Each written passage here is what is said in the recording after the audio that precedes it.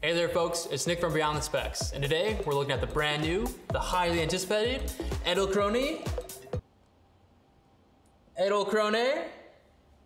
JibOne! Not JibOne, JibOne! Now, the JibOne is a motion control jib that fits in a backpack and retails for about $1,300. And for those of you who are super into motion control like me, you guys probably already know why that's special and probably have already heard about the JibOne. But for those who don't know, let's take a moment to talk about why motion control is so important. Motion control isn't as simple as simply stabilizing motion in camera. It's all about repeatability. When it was first developed in the 60s and 70s for movies like 2001: Space Odyssey or Star Wars, they didn't really have all the tech we take granted today, like easily programmed motors or usable computers, and those things weren't so easy to come by. And you have to realize how essential motion control was to those films, because they had such a small margin of error to composite these shots together. They had to be super precise. Otherwise, that Death Star would look super fake or cause you to throw up in theaters because of motion sickness.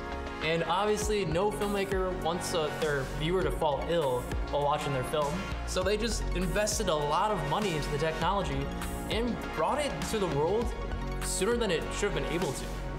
So there was so much love and engineering and sheer financial firepower to bring this tech to the world ahead of its time. Now, I'm lucky enough to use motion control in my day job. Using traditional equipment like mechanical arms gives you just so much freedom to create these incredible and repeatable moves. And so when I heard that there was this technology out there that can open up the game to a whole slew of new filmmakers, I just got really excited. And when I first saw the JibOne, I could tell how much love went into this thing. There's probably so much time and craftsmanship and probably a lot of Adderall that went into making this what it is. And this completely changes the game and opens up a whole slew of different shots to a lot of new filmmakers. And honestly, that's not a bad thing. But is the JibOne worth the hype? Is it too good to be true, and are there any annoying drawbacks? We're gonna find that out and much more, so let's dive in. Most gear reviews will give you the specs. We go beyond them. Follow along as we go through the latest and greatest in cinema gear while figuring out if they're right for you. This is Beyond the Specs.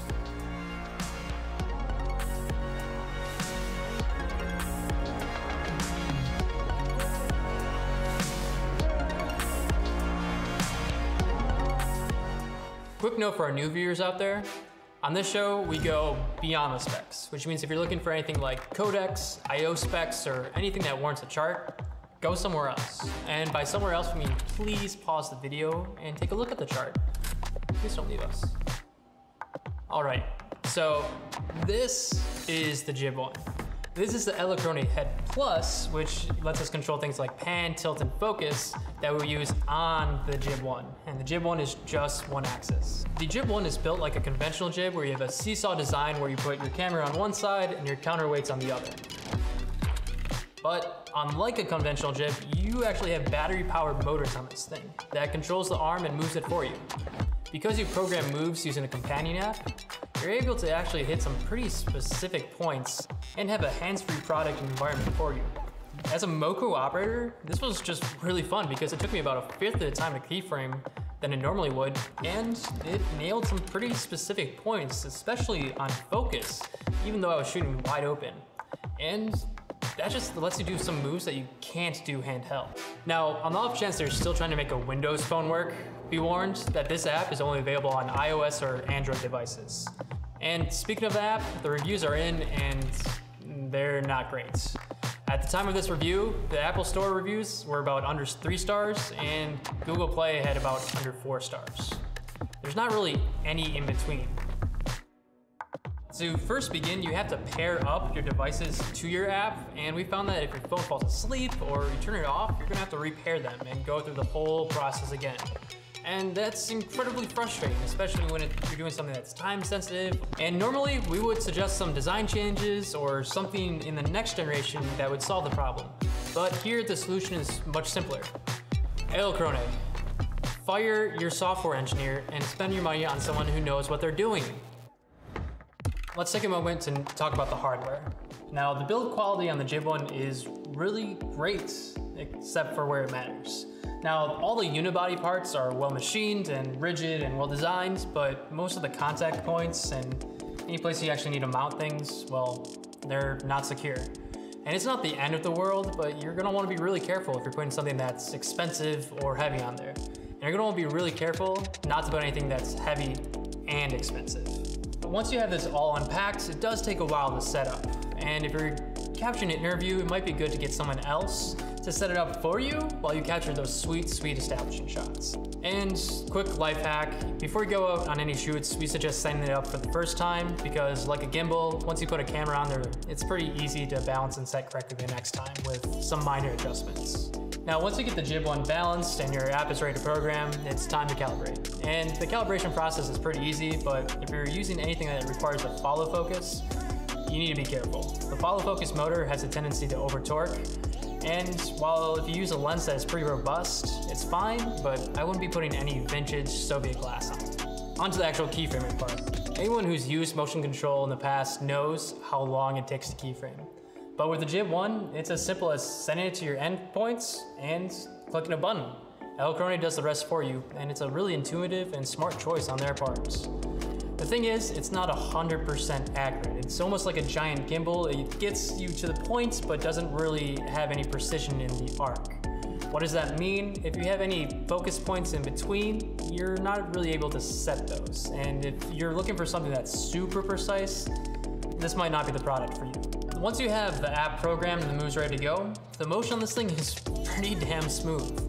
I've been using it for a lot of tabletop shoots recently, and it's pretty impressive how smooth the motion is for something this size and that can fit in your backpack. It's a pretty big win. Now, it's powered by 4 Sony MPF batteries that we have a little bit of a call out on, and that's to keep them charged and ready to go and to make sure that they're the same size. Otherwise, if you swap one out that's a different size, it's gonna throw the balance off and you're gonna have to recalibrate the whole thing. But in terms of motion, it's pretty smooth and looks smooth here. But to see if it's smooth in post, we go over to our production czar, Kevin. Kevin? Hey guys, it's Kevin, a post-production specialist here at Beyond the Specs, and today we're looking at the Edelkrone JibOne to assess how smooth the motion is on its footage.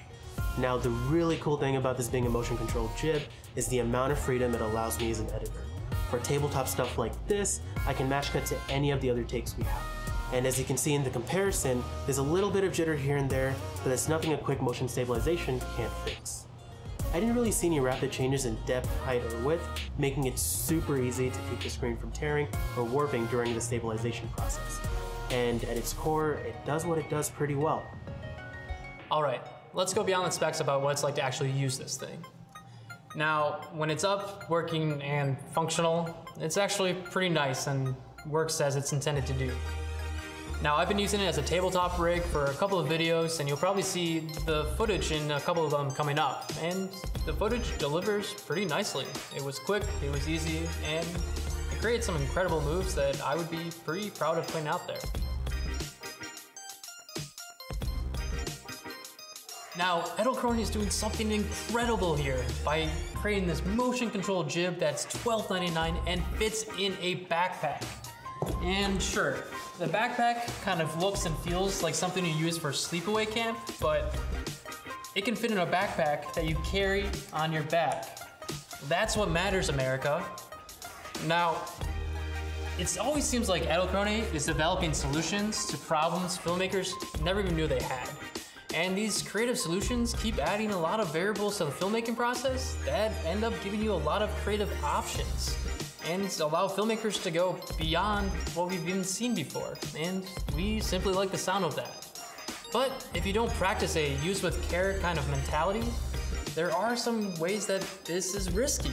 Now, if you're going into a high pressure environment that's time sensitive, you might miss something if you're not careful, and all these small issues could result in compound into a larger one.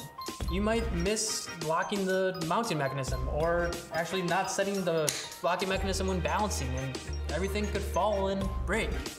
And if I wanted to spend $1,300 that resulted in thousands upon thousands of damage, I just moved back in with my ex. Now, Edelkrone is going into new territory with this one. They put out a lot of solid pieces of equipment in the past, but there's just too many moving pieces on this one, no pun intended. This rig works better in a tabletop environment than, let's say, a mobile solution for an interview setup. For something like that, we'd probably recommend the Rhino. There are some serious perks to the JibOne. Being able to manually position moves simply by moving the jib to the position is an ingenious way of doing motion control quickly. Being able to fit all this into a backpack is another value add that we absolutely love. And for those reasons, we're keeping it. And you'll probably see a lot of the moves we make in future videos. Most people that buy this will be a great buy and a great tool. But if Edelkrone can fix the machining on their locks and fix the gearing on their motors, they could probably become one of the most respected authorities in low-cost motion control. For that, however, we're going to have to wait for Edelkrone to come out with the Jib 2. Thanks for watching this episode of Beyond the Specs. Like and subscribe, drop your questions below, show us your favorite camera moves, and click our channel icon to see the latest and greatest in camera tech. Take care, guys.